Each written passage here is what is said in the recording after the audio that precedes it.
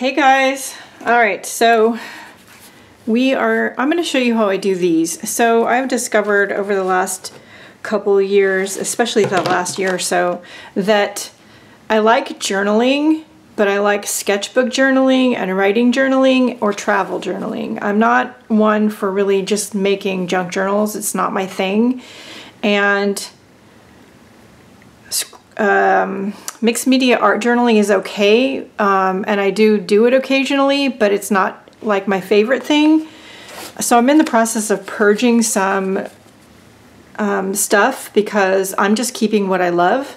Anyway, one of the things I like doing is this kind of travel journaling. I obviously did this on our last trip to Hawaii, and what I do, instead of bringing a big bag of arts and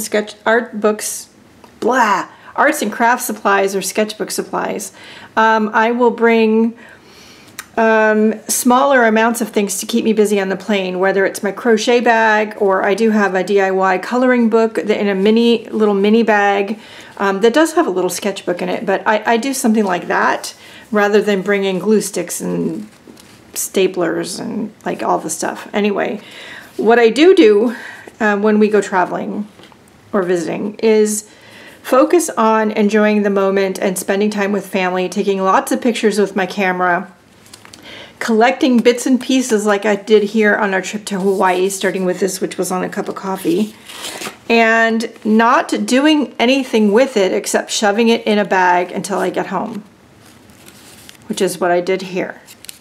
And then when I got home, I created this journal and scrapbook about the trip, which I just love. I'm going to do another one about our trip to Virginia. And now the biggest tip I can give you is if you feel like you might want it to use in your book, then bring it home, fit it in your suitcase. But when you do get home, don't put said bag in a quote-unquote safe place, because I did that. The trip we went on to Virginia, which is what I'm going to work on today, was done in July and August, and yeah, so I have misplaced the bag until a couple of weeks ago because I forgot the safe place I put it in. So there you have it. Anyway, once you do get home and you have a minute to think and to breathe, start sorting through your stuff. And the first thing I do is sort through all the receipts and things by day. And I get them collected by day, and then I go through all of the, which I've done already, books and magazines and pamphlets I brought home, and I pull out the stuff that's interesting to me or relevant to the trip that I want to use. And I have these in a pile right next to me, and it's possible I pull out a few of them to use as just background pages, but otherwise they're just over there. Okay, now I have all of that stuff sorted over that way. Let's see, well, let me do that, sort of, over that way. We did go to a number of places, including Washington, D.C., Jamestown, Yorktown. We went all over, and we went to Maryland because I have a niece that moved to Maryland right before we went on our trip. And I also spent some time printing photos from the trip that I want to use in the journal. So I'm going to show you how I create the journal and put the pages together. I am going to speed forward through the process. The one thing different I'm going to do from the Hawaii journal to this one is I am going to stop and periodically do a few little watercolor sketches to use on the pages in the book. If you're on Patreon, or you want to be to support the free content here on YouTube, they are going to get a longer, more talky video. So just FYI. They have their own private YouTube channel with so many videos on there that you guys will never see on here. And yeah, anyway, even some old Crazy Island videos where I used to teach, just my videos. Anyway, all right. I think that's it for the minute. Let's get started.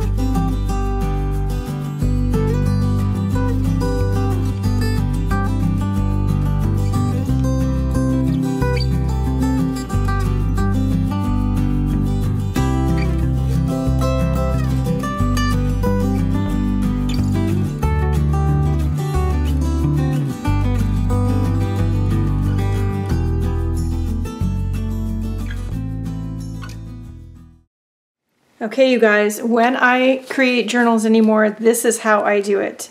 And I love this.